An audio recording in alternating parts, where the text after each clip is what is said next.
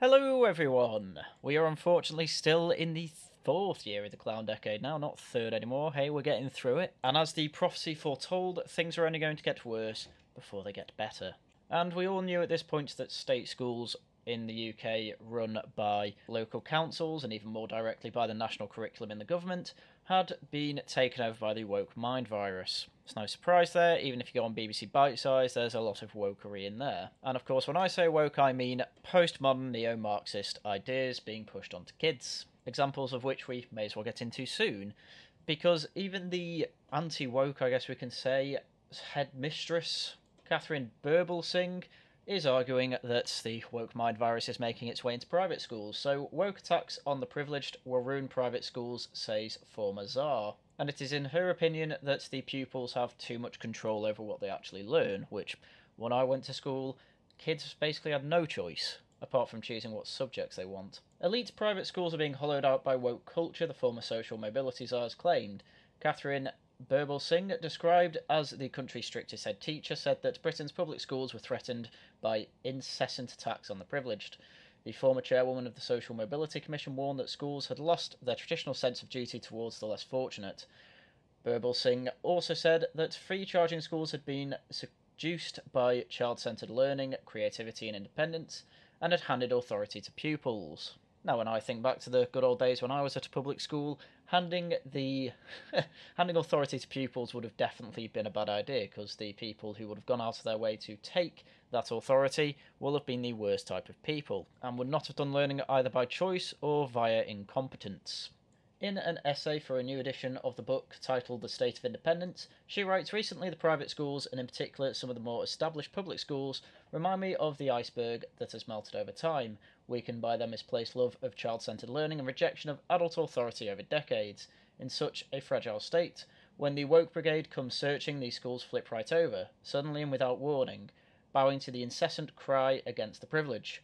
Once upon a time, public schools were the bastions of traditionalism, setting the standard for the rest of us. The richer in society used to have a sense of duty towards those who were less fortunate, and these schools made it their raison d'etre to inspire young men and women to serve others. Many graduates from these schools would seek careers that would allow them to give back and live out their duty. And of course, here is our example of wokery.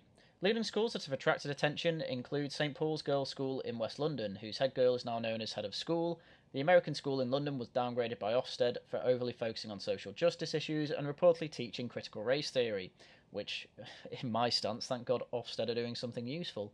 Eton appointed a director of inclusion education, encouraging Black Lives Matter waistcoats, and decolonised its curriculum, which I think that really is the nastiest language play I have seen in some time, decolonising a curriculum.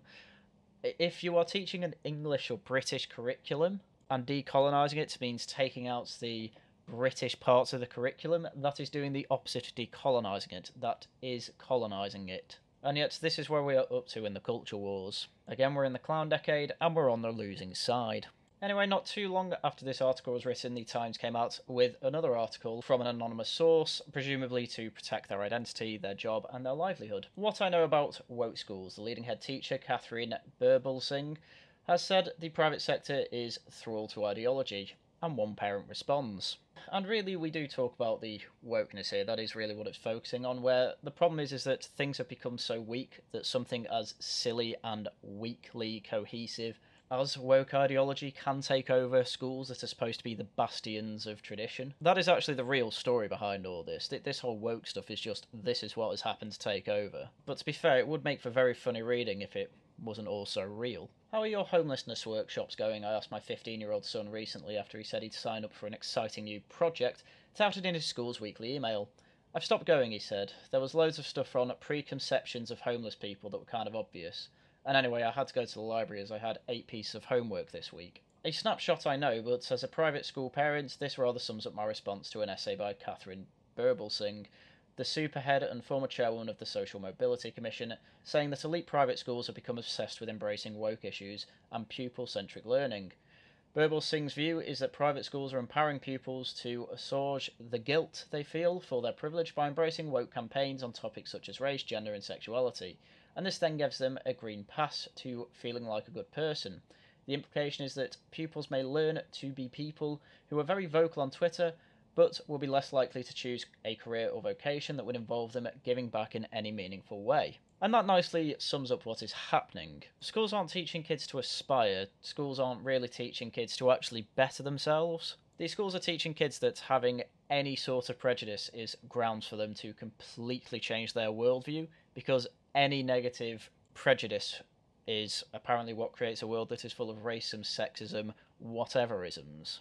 When really I've always been of the opinion that if you have prejudices, that's not really a problem. The problem is when you act upon them, i.e. when you discriminate against people or treat people poorly because of your own preconceived notions.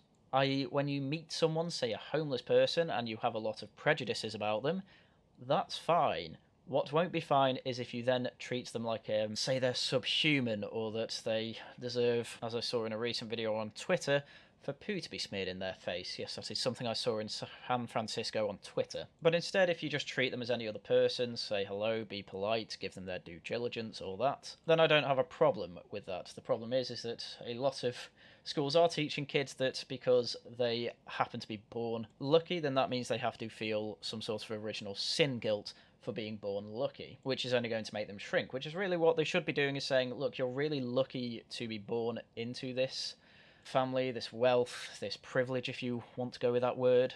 Do your work, get your qualifications, become something greater than yourself that will help the rest of your country, or humanity if you want to go that far, and in turn you will leave behind a better planet than the one you found.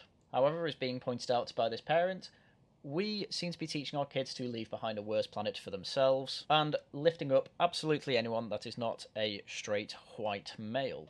So yes, my son's Top London Day School offers workshops on homelessness. Yes, they've had numerous lectures about diversity, studied unconscious bias, and the difference between sexuality and gender, and yes, the books on his English reading list are refreshingly more diverse than mine were 30 years ago, but right now the true focus of his school experience is getting through mountains of Latin and chemistry homework and feeling pressured by teachers to achieve success in his GCSEs. When it comes to pupil-centric learning, he would say the only thing he gets to choose is whether he does his 2 hours of homework a day in the library or at home.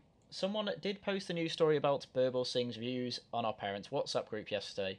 I'm all for more lectures on these topics, she said, quickly followed by the way, can anyone recommend a good GCSE French tutor? The WhatsApp group moved on to more pressing matters, academic results. So the point from this particular parent, and apparently other parents, is that, well, some parents might be on the off chance starting a conversation with, oh, I like the idea of my kids becoming moral vessels, I guess we can call them. The heart of every parent and pupil inevitably goes to, okay, but how do I actually do better with my qualifications and results?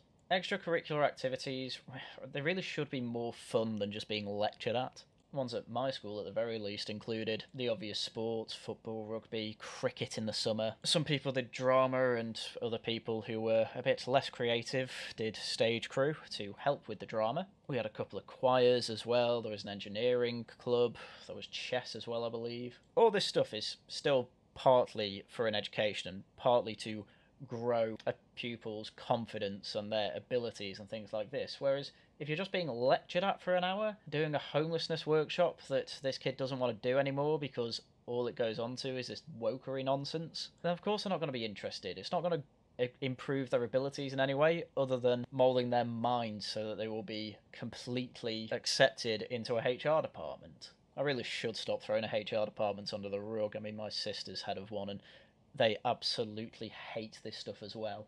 In West London, at another mixed private school that was also named in the Everyone's Invited scandal, which was a website where schoolgirls could describe and say how they had been sexually abused at school. A lot of top private schools were included in that. One parent does feel that there is too much wokery now. She doesn't agree with Birbal Singh that it might make her son vocal on Twitter in later life instead of going out to do good in the world. She's more concerned that it is unfair on him right now. There is a feeling in the school now that the boys are always in the wrong while the girls can do no wrong, she says. The girls now know that all you have to do is go to a teacher and say that boy makes me feel scared and that boy is in trouble. The result, says another parent, is that the boys are so fed up they just switch off. They're just getting on with being teenage boys. Another parent of a 17-year-old daughter questions whether the classes have even made a difference, citing that only recently a group of A-level students were caught swapping topless photos of a female student. The irony is that no one was suspended, so what's the point of all these classes about consent? Yes, that is another problem with the woke mind virus. It thinks, oh, we'll just tell all these people how to think and it'll completely change them as a person. That only works in a certain amount of people. It doesn't affect the vast majority. So you might then think, well, what's the point? Well, the point is there's a lot of 16-year-old boys are just not going to listen to this stuff because of people like Andrew Tate. Because in their head they're going, wow, these classes are really boring and everything they're saying isn't making sense. And then someone like Andrew Tate comes along and says, hey, these classes don't make any sense. You should listen to me instead because I've just made sense to you. And they go, oh, okay. Whereas if these classes weren't being done in the first place, none of this could have happened anyway. So it's actually having a much bigger kickback than they might want. And so as a result for boys, as you can see, three things are happening. Either the boys are just ignoring it all and getting on with their lives, but have a feeling they're on a back foot because, quite frankly, in the education system, they have the back foot. They are getting in trouble with annoying girls because girls realise that there are incentives for them to go to a teacher and basically just lie to them, saying that a boy is making them feel scared, whatever that means. And due to all this training and these procedures, the teachers just have to get that boy in trouble for scaring a girl. And finally, as I say, boys go to Andrew Tate instead because he makes more sense to them. So there seems to be absolutely no positive outcomes, and then when the boys are swapping topless photos, as we can see here, no one's suspended, no one's in trouble. What is the point of these classes if you're not going to punish these boys who did wrong? Anyway, it's also important to point out at this point that the main way that kids actually come into contact with critical race theory and other woke subjects is actually through TikTok and social media. The issue is that when they get to school and the schools are teaching them this as well and reinforcing that perspective, that is where you can end up having issues and get them into these ideologies that end up with stories like this. Non-binary Jesus Christ is Superstar. A landmark musical has been resurrected for the 21st century with a non-binary actor taking the role of Jesus and Judas Iscariot being played by a woman. Jesus Christ Superstar has been prompting controversy and filling theatres since it was written by Sir Andrew Lloyd Webber and Sir Tim Rice more than half a century ago.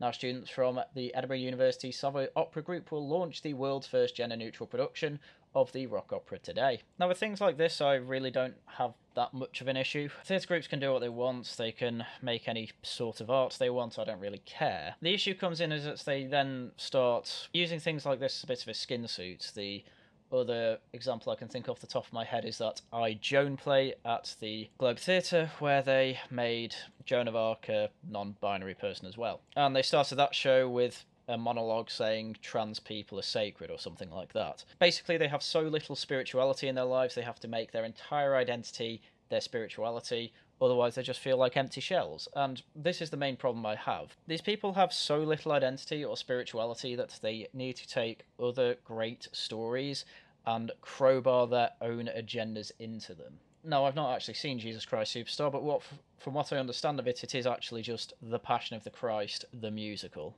which a lot of people may see as blasphemous, but from what I understand about it, it's not really that bad. But what we're doing now is basically turning all the characters into women, and Jesus is going to be non-binary, and the reasoning behind it is what gets to me. Lou Foreman, the creative producer, said the production had adopted gender-blind casting to reinvent the story of Jesus' final days for a modern audience. Even though the whole point is that it's supposed to be timeless, Jesus is remembered as being a man, but who are we to decide, he said. None of us were around 2,000 years ago. It's the same story and songs, but the audience will view it from a different perspective.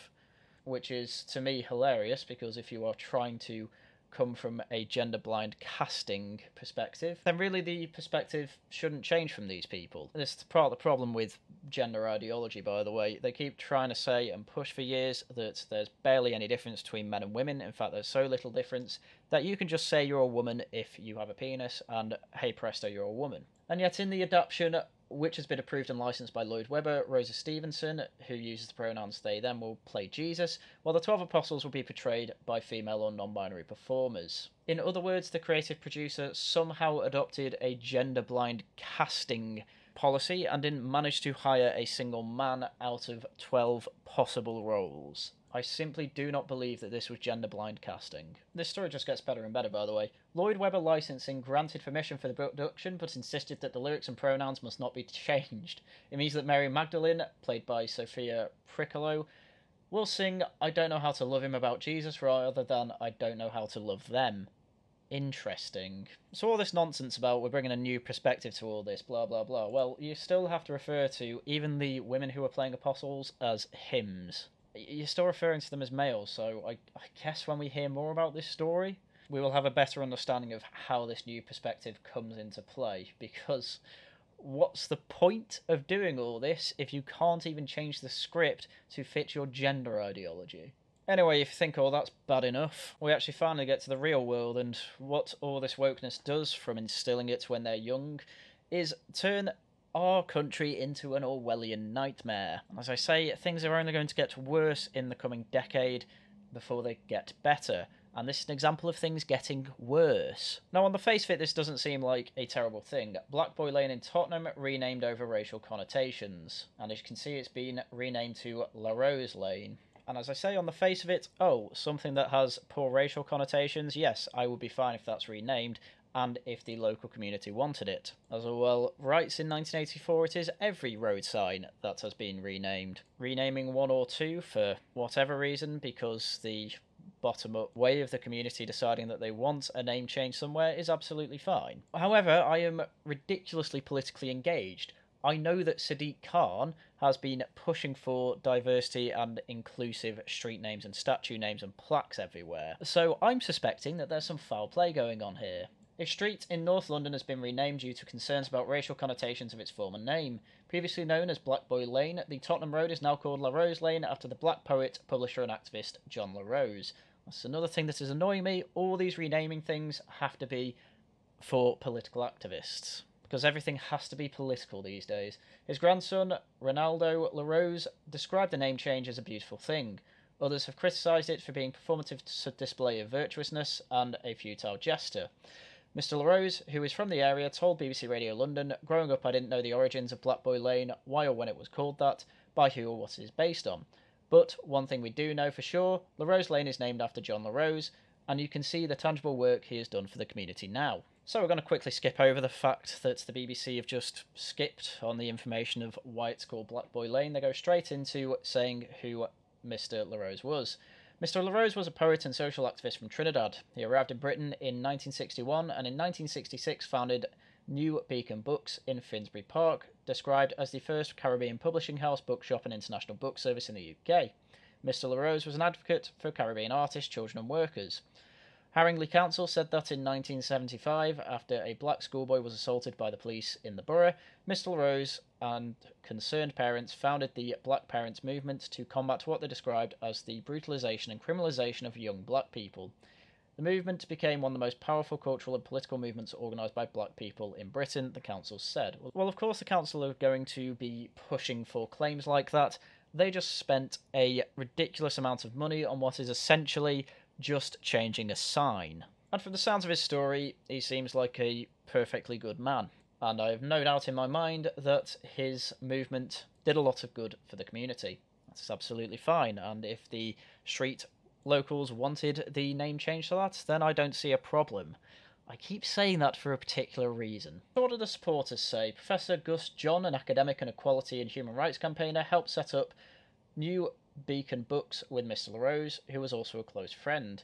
He said, "I thought it was about time. For us, as black people, the very notion of Black Boy Lane, when we remember the era of enslavement, was more or less that we were mascots to the rich and wealthy, and has connotations for us in how we came to be here at all. Hilarious when most black people who came to Britain were actually free. In this day and age, with a growing African population in this country and more African heritage people born here, it seems completely backwards and archaic to have a road called Black Boy Lane." So there you go. The BBC found one supporter who was a black academic who assumes Black Boy Lane has slavery connotations, and the BBC still don't tell us where Black Boy Lane actually came from. So how did the name change come about? Well, Haringey Council began a consultation following the death of George Floyd in Minneapolis in 2020. Great, thanks America. The council said many local people are concerned about the racial connotations of the name and the impact its continued use has on black people in Haringey, but admitted that a significant number of residents of the street objected to the plans. Oh, hello. The local authority said the name change was part of a wider-ranging review into the history of street names in the borough. Several buildings and streets in London with names linked to the transatlantic slave trade have been renamed in recent years, and the BBC still refuse to say the origin of this name. So finally, what do the critics say? The campaign group Save Our Statue said it was a futile gesture and criticised the use of public money spent on it. Founder Robert Pole said, "The move is representative of the current impulses to hunt out racism at a fence where there is none as a performative display of virtuousness." All fair things to say, but I do like how somehow the BBC find a local resident to find supporters for it. They then have the council admit that there are local opposition to the name change, and then when it comes to critics, it's just a Twitter account, basically. Well, I say it's just a Twitter account. That really is undermining Save Our Statues. They do very good work, and they are a direct activist group against this sort of nonsense. Please show your support to them on Twitter or any other way you can find. But really, I'm pointing out how this BBC article is horrible at describing what is actually going on here. And with all that, a lot of reasoning for changing the name is the origin of Black Boy Lane.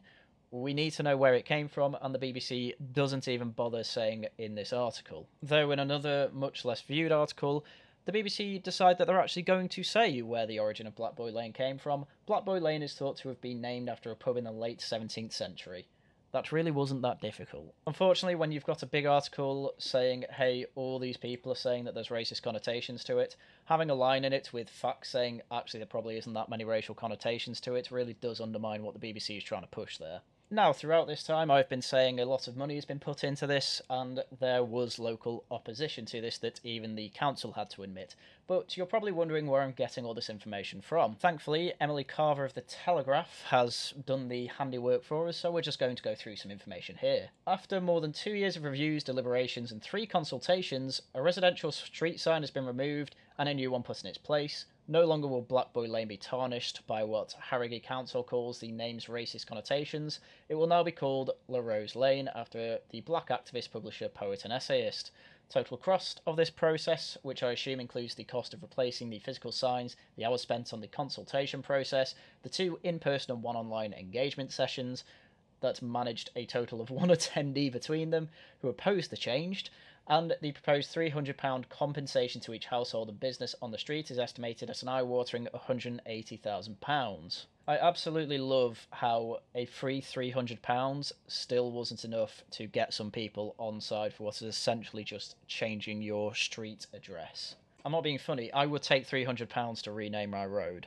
Of course, the idea to do away with Black Boy Lane wasn't solely the brainchild of a few left-wing councillors. No, in the words of the council, the catalyst for the reviews was the establishment of the Mayor of London's sinister-sounding Commission of Diversity in the Public Realm, which was naturally prompted by the killing of George Floyd in Minneapolis, Minnesota, and the subsequent rise of the Black Lives Matter movement. Once again, thank you, America. The council papers themselves warned that not going ahead with the renaming at this point would not capitalise on the momentum created by the Black Lives Matter movement, prompting questions of if not now then when. In other words, the council have found mush and they keep pushing. The irony is that so few of those actually living on the street were even interested in the consultation. Of the 36 residents or business owners on Black Boy Lane who responded to the consultation, the overwhelming majority, 81%, were against the change, including all 3 of the Black African and Caribbean respondents. This is where I have a massive issue with this. Because not only was it a completely unrelated to Britain event happening in America that started Sadiq Khan and Black Lives Matter pushing consultations and name changes and commissions like this, but then when it actually comes to renaming anything, they are overwhelmingly unpopular, and even when the people who need to be consulted on this, it turns out that 100% in this case of the African or Caribbean respondents were against it. The people that this name change was supposedly for are actively against it. One resident replied, "I do not approve of the name change. As a black woman, I find nothing offensive about Black Boy Lane. I am not ashamed of the word black. I'm proud of it. I'd rather Harringay Council spent its time and money addressing the real issues in our borough, such as the antisocial behaviour, knife crime, and the state of the public realm."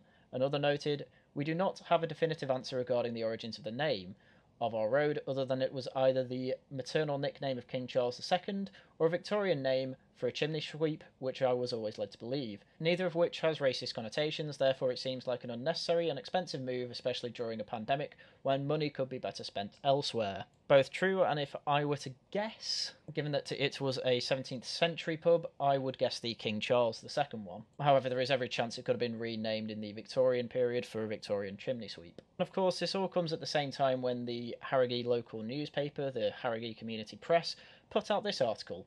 Council housing services investigated over high numbers of severe mould and damp cases. Housing Ombudsman will find out whether repeated failures indicate systematic problem at the Civic Centre, reports Simon Allen, local democracy reporter.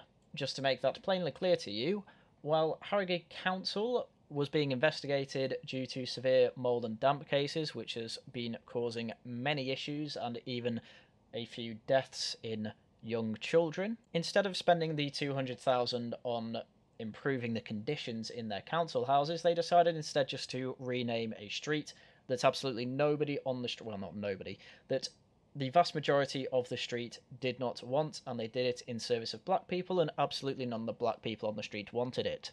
This is a perfect example to bring us back to the original title of this video. This is the problem that Catherine Burblesing pointed out. Instead of these public school kids doing anything useful, going into politics and doing good with their lives and trying to find and implement good policy, they will instead be doing things that make them feel better about themselves, like renaming a street that basically nobody wanted renamed who lived on the street, and ignoring real issues that are causing serious harm, like the severe mould and damp cases in their councils. And the thing is, the dedicated Zoomers and millennials who were all for this nonsense are unfortunately also the ones perpetuating the problem even further. This is how one particular Tottenham resident decided to report the story on TikTok. What's going on, people? As of the 23rd of January, Black Boy Lane will be renamed to La Rose Lane. Here's that story. So far all seems fine, it's just been nothing but facts. Let's see where these facts lead him. In the 1619 survey, the road name didn't exist. The street appears to have got its name from the nearby Black Boy pub. Good work, so we know the road name came after the pub existed, so odds are, yes, that is where Black Boy Lane came from. It came from Black Boy Pub. The pub can be traced back to the late 17th century. Although the origin of the pub's name is not clear, during the 20th century the pub's sign depicted a racially caricatured image of a black person until it was replaced in the 1980s as a result of pressure from local residents. I'd like to see what the old sign looked so that I can judge for myself to see how caricaturish it was, but, you know, for the sake of argument, I will go off his word. Yes, it probably was a racial caricature, and yes, I can imagine that local people wanted it changed in the 1980s. That's fine if there was genuine local pressure, and as I say, more than only 20% of people wanted it changed, then there is more of a reason to change it than this road name.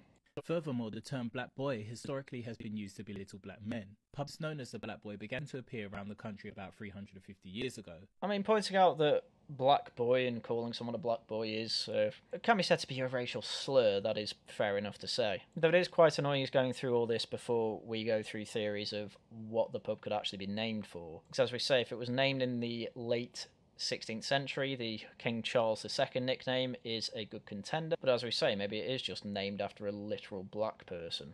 There are strong associations connecting this name to the slave trade. For example, this black servant depicted in Tottenham in the 1675 painting. Now, this is the biggest issue I have with this particular TikTok. He claims that there is connotations relating to the slave trade, and then in his example, he has a painting with a black servant. Now, just to get into the nitty-gritty details, a servant is not a slave. A servant, by definition, is paid for their services and is free outside of their hours of service, and does not suffer bondage like a slave does. So it is very disingenuous to say there are links to the slave trade here, and then in your example not have anything relating to the slave trade. And yet, if you're a kid just watching this on TikTok and your attention span's not very good, you will hear connotations to do with the slave trade and just take that as word. And then they'll say, oh, but you had an example, though. Well, we've gone through the example in detail. It's a very bad example. It doesn't actually show what he's trying to say there. So TikTok Zoomers are going to take that and go, oh, the black boy's racist then, when it wasn't. And we've not even got into the more likely theories here. But there are also other suggestions, including reference to King Charles II being known as the Black Boy due to his French ancestry.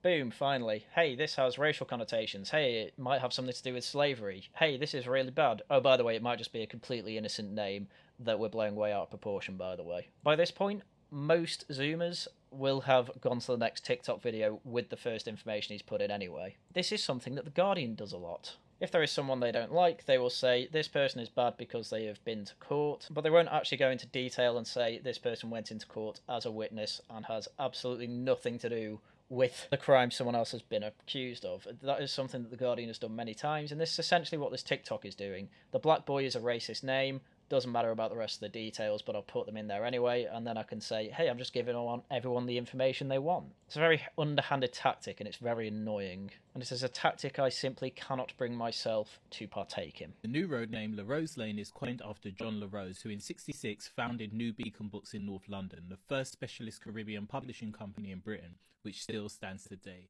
Cool, once again, just a little bit of a tidbit fact at the end to end the TikTok. But again, pushing that the connotations of this pub were all racist when, in reality, they are probably far more innocent, and then mentioning in a quick 5 seconds how it could actually be innocent, it's not a good way to try and deliver information. But hey, it's a lot better than you actually get from the BBC, at least. Having said all that, absolutely ridiculous situation we are in, and the whole system, the education system, the university system, all that, they are going to push more people who are going to be for these things when they come out to the real world. And they're going to be in for a shock when all this window dressing comes tumbling down because the underlying ideology simply doesn't work and will end in ruin. And then these people are going to have to learn to code. But hey, we'll get to that problem when we get to the post-clown decade. I don't have a name for that yet, but I don't know how good things are going to get in that decade, so it's probably one we're going to have to name in 2050 if I'm still doing this. I hope I'm still doing this. I do really enjoy it. But anyway, that's everything I had for you today. So as usual, thank you very much for watching, and until next time, goodbye.